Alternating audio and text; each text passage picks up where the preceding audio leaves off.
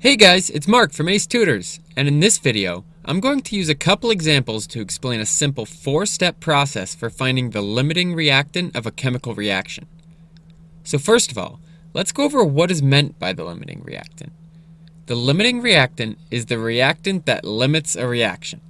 Wow, I know, big surprise. But in other words, it's basically the thing that we run out of first during a reaction that prevents any more of the products from being made. Okay, that's great, but how do we find which one our limiting reactant is? Well, to do that, let's look at an example. Let's say we have 6 moles of hydrogen, H2, and 3 moles of nitrogen, N2.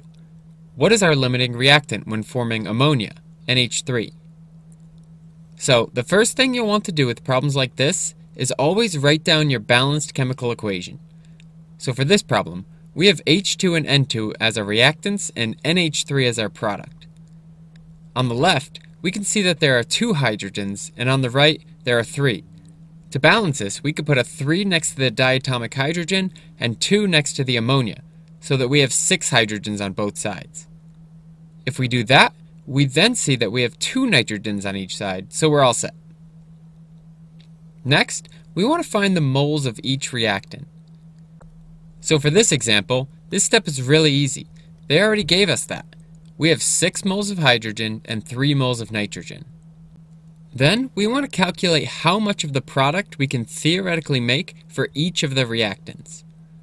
For hydrogen, we know that we are starting with 6 moles. And for this reaction, we just figured out by balancing our equation that in order to make 2 ammonias, we need 3 diatomic hydrogens. Multiplying across, we find that if we were to completely use up all 6 moles of the hydrogen, we could theoretically make 4 moles of ammonia.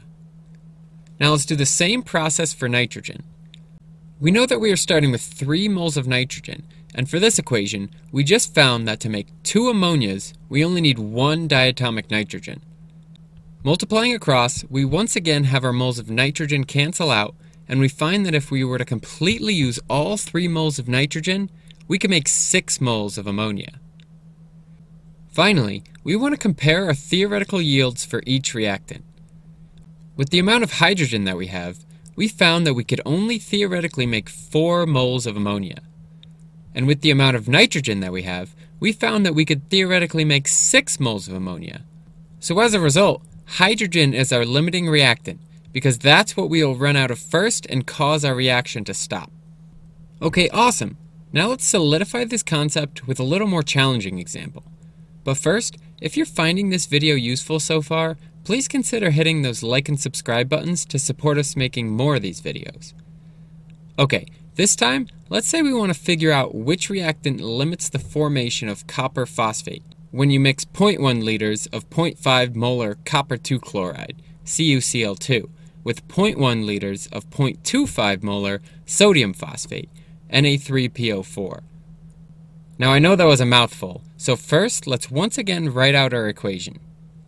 We know that we have CuCl2 mixing with Na3PO4 to create Cu3PO42, but we also have one more product.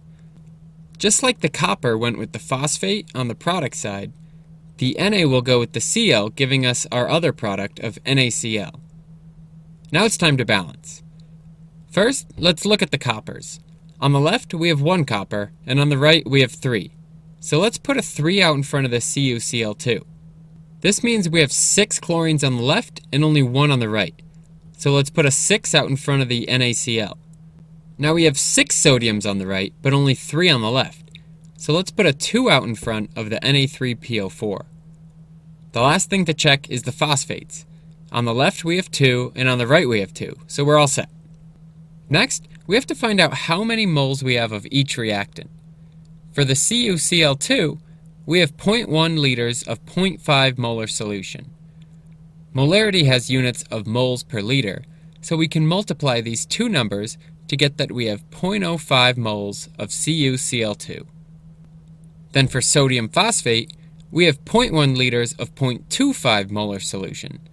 So as a result, we only have 0.025 moles of Na3PO4. Now that we have our moles of reactants, we can find the theoretical yield of the products, in particular the copper phosphate. Dealing with CuCl2 first, in balancing our equation, we found that in order to make 1 mole of copper phosphate, we need 3 moles of CuCl2. This implies that we could theoretically make 0.0167 moles of copper phosphate.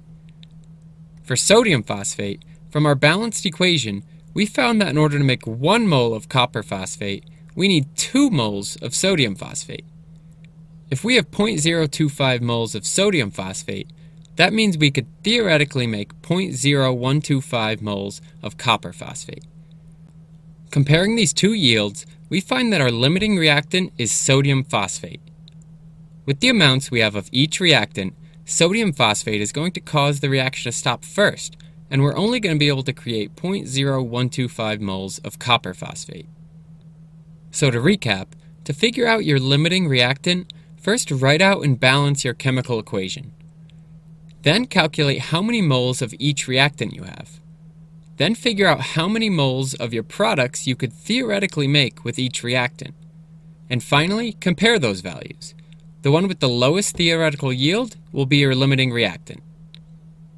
Now I hope you found this video helpful. Whether you did or didn't, we'd love to hear down in the comments what you thought we did well or what we could have done better.